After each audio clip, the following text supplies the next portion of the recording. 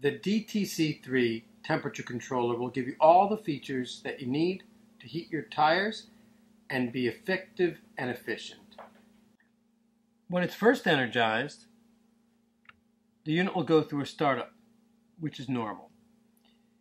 You have a few different features when you want to look at operating the DTC3 controller. Most simple is to raise the temperature up or down by simply pressing the up or down button as you desire. The maximum temperature is 225 degrees Fahrenheit. Whether you want to switch the unit back and forth between Fahrenheit and Celsius, right now the display is showing 25 degrees Celsius and 81 degrees as your set point or desired temperature. If you press the up and down buttons at the same time, it'll change over to Fahrenheit, now showing 79 degrees F and 177 degrees F. It also shows you that the heat is on, and there's a timer showing you in hours and minutes how long the tire warmer has been running. The S in the top left corner means slow mode. The slow mode is designed to be used when the tire is being heated up for the first time during the day or a brand new tire. If you want to move out of slow mode into the general mode, just press and hold the power button for a moment and the S will disappear.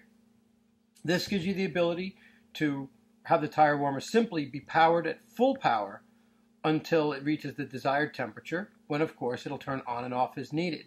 If you are heating up a tire that's a brand new tire, or yesterday's tire but it's heated up for the first time today, heating it in the slow mode will allow you to have it be a stepped or ramped program. This way the tire is heated up more gently for its initial heat up. If you wind up getting a flashing in the timer, that means it's a fault code. That will show you that the temperature sensor is not providing temperature data to the controller. To understand how our serial numbers work,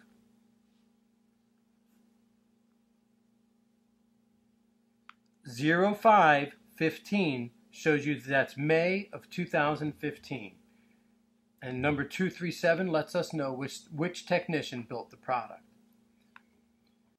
Check us out at chickenhawkracing.com. Enjoy the racetrack.